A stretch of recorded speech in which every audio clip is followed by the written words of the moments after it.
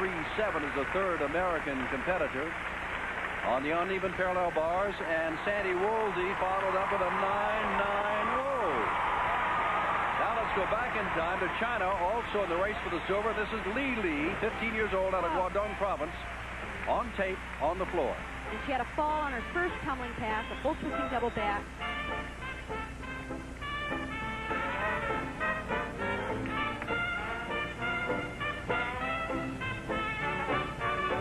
China, just like the silver tumbling, is very beautiful in the court. Very clean movement. They're not as strong in the tumbling, just not as powerful.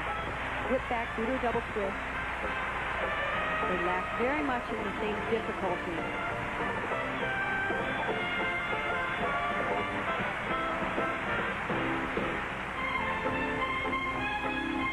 I spoke to the Chinese coaches. They sent 3 of their top juniors, so this is China's future right here. They're really hoping to groom them for 1992 in Barcelona. And what better place to do it than the Goodwill Games 2 years before they started the Olympic Games.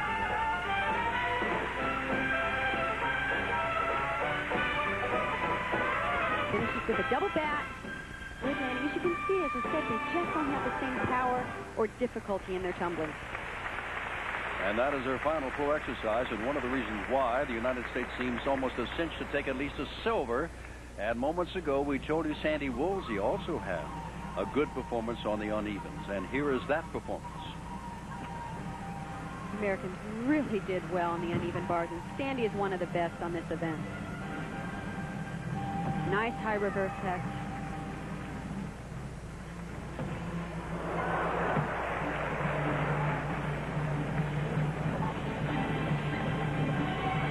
Prepares for her dismount sequence. A half in, half out. It's a full twisting double back flyaway. One of the most difficult dismounts done on the uneven bars now. And done so well. Boy, that put a smile on her face. She's had a little bit of trouble on some of the other events. I think her back's been bothering her some. But what a way to finish for her. She was first in the national championships, and she turned in a 9.9. That was a good fight. Great team effort. Great team effort. That's right. While we await the replay, in the vault, the Soviet Union, their final rotation will need 9.8786 to tie, and about a 9.9 average to beat the United States. That's ballpark figures. Here's that big release move. Nicely done by Sandy. Showing the requirements, moving from bar to bar.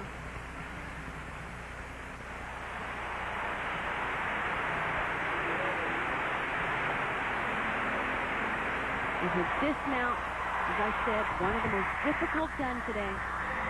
Used to only be done by the men off the high bar. A full twisting double back dismount, just that one step on the landing. Well, the Soviets are up in their final rotation. They've got to average 9.8786 to tie the USA, 9.9 to win it. We'll see. Well, the doctor told me that, you know, it can't get any worse. It's not dangerous to go and compete. It'll still have pain, but, you know, there's no risk, really. Did it hurt while you were competing? Did you think about that at all? Well, it hurt a little bit, but once I got out there, it's like that was the last thing that I was thinking about. I know that you beat Kalinina earlier this year. Did that give you any sort of confidence against the Soviets, or do you even think about them when you're out there? Well, you can't really think about, you know, the other performers there because they're not going to have anything to do with your scores, and you don't have anything to do with theirs. What about being here in Seattle? This is a terrific crowd. Does it really pump you up when you're out there? Yeah, I really like the crowd. I think it's easier to compete when there's a whole bunch of people behind you. What about your individual performance tonight? Where were you the happiest with? My bars, definitely. That's been my weakest event, and I just went in. I didn't have very much time to think about it since I came right from the vault, and that's when I was happiest with. Terrific. We'll look forward to seeing you tomorrow, Kim. Thanks. Jim? All right, Hannah, and Tatiana Lyssenko has already had her first vault, and it is a very good vault. 9.912, better than the average that the Soviet needs to turn in to retain the gold that it won in 1986. And this is Lyssenko, and this will be her second vault. But she's already got that 9.912 in the bank.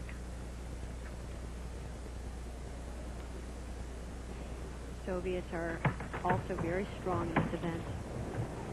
So Yurchenko laid out with a full twist, and boy, you can hardly do it any better than that. Beautiful position in the air, legs perfectly straight, perfectly together.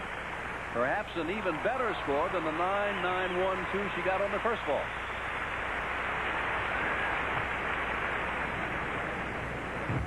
Young Soviet women following in the footsteps, or maybe even showing the way to the Soviet men. They are so good. This is trademark Soviet style. Perfect form, perfect landing.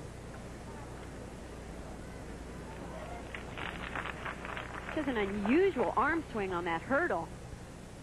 It doesn't hurt her at all. From down in the Ukraine, Tatiana Lyssenko, 15 years old, and 9.962. that's even better. So they're already ahead of the average they must need to retain the gold. I wonder if the Soviets could have predicted that it would come down to vault, because I was very surprised at the girls they selected to go ahead and compete here at the Goodwill Games, but the ones that they chose not to use were having problems on vault. So they probably made a good choice. Natalya Kalinina. Another Yurchenko full. Slight little stumble step there at the landing.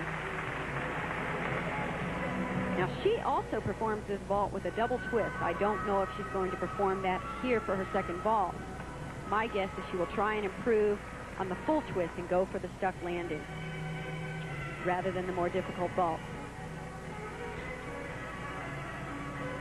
China has already completed its rotation tonight. They were going for the bronze, remember, and they still have an outside chance for, nope, I think they're going to wind up with the bronze. The question really is the gold and the silver. And see, Jim, that is really good for the Americans. They have not beaten the Chinese lately. They were fourth to them at the recent World Championship in Stuttgart. So that's a tremendous accomplishment here at the Goodwill Games. Kalinina, her second ball. Oh! They just get better. Just when I think you can't improve on the ball, they improve on the ball. It's absolutely beautiful. And boy, that put a smile on her face. It's usually business as usual for the Soviets, but she even liked that. Look at the form in the air. Toes pointed and just drops it in for a great landing. One more 9-9 by either Shuvasitna or Boginskaya, and the Soviets will have wrapped up the gold. One thing the Soviets are very good at, when they need the big scores, they can come up with them. 9-9-6-2 for Kalinina.